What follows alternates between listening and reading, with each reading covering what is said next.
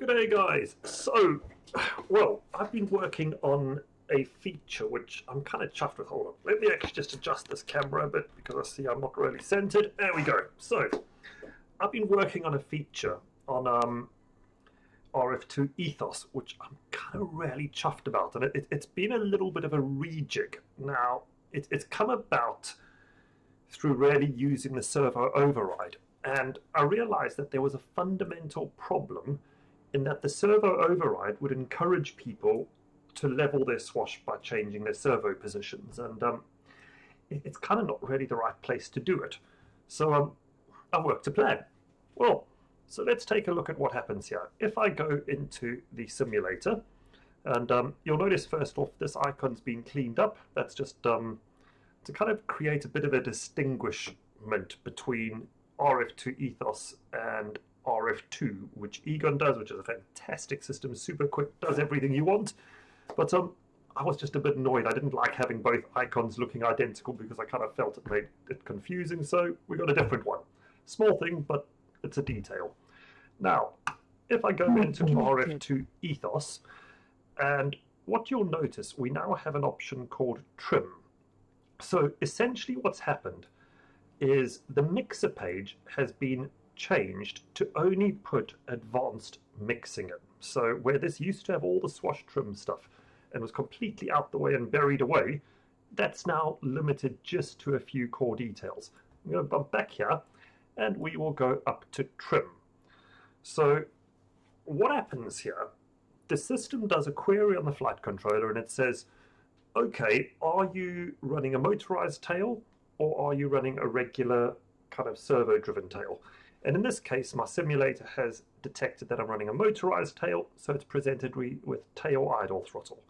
Had I been running the other version, what it would have done is basically turned around and presented with tail trim percentage, by memory is what it's called.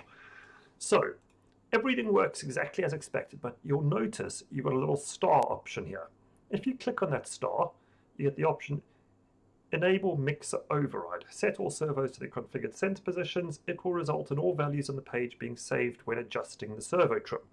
This is very important because you're entering a new mode. The second you click OK, the servos on your heli are going to lock to their neutral positions, which should pretty much, in an ideal world, be zero pitch and kind of time to do some swash leveling. So let's click on that. Mixer override enabled.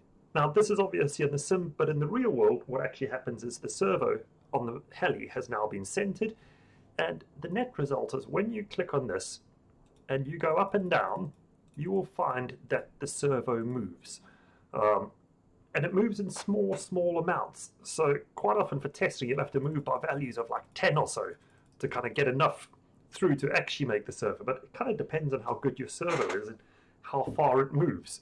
But that's kind of what happens. So you can effectively trim your swash on the fly, and when you're done with that, you can either go back over here and return control, or just click menu and it will go back to normal. Disabled. So that's kind of cool. It's a trim feature. Now, this has lent itself to another facility, is if I look at servos. Now, first off, we noticed on trim that I was using a motorized throttle, or motorized tail servo.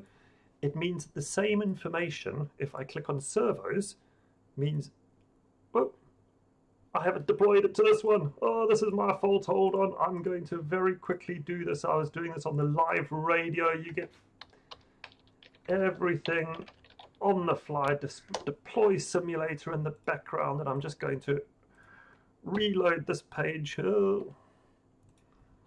Throttle not idle. There we go.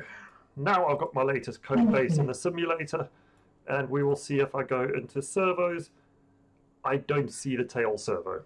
This is the joy when you're developing on both radio and simulator. Sometimes you forget what you've deployed to where. But so the net result is, because I am running that, I kind of get just that. And I think, yeah, that's kind of really all I wanted to show you at this point. Is that you can now trim your swash. And the same applies a bit in servos. In fact, I'll kind of go into this now too anyway. So in servos, I've probably shown some videos already where I clicked on the center and it immediately put the servo into override, and you could adjust the center. You know, I played around with this a lot, and I didn't really like how it worked. You ended up with confusing states where you'd click on, you'd be in override, you click off, you'd be out of override. It just wasn't clear. So in the same fashion, I have also got a enable servo override, which puts you in and out of that mode. Because the thing is that, in fact, the message here kind of is very key. If you adjust the servo center, you will save all values if you are in that mode. And it changes the way the interface works. Effectively, you no longer have to click the save button because it is saving everything straight off. And you know, that's a significant difference. I kind of think what I'm probably going to do on these pages is that if you enter that mode, I'll disable the save button to make it even clearer that you're in that mode. Because in reality, you can't click save if you're in that mode. So that's something that will be done. What else? I don't know. Lots of things are changing all the time. Status page, I think I've shown you guys. This is a new feature which will give you real-time load, and if you go in the sort of tools, you can erase the data flash. And we now also, for good measure, have a little about page, because I thought this is a little bit of debug information, which is kind of handy. Tells you about the system you're running. And we also have a little credit to many of the people who have helped work on this and done countless testing for me, because there's been a lot of people doing that. Yeah, there you go. Some updates. Enjoy. Cheers, guys.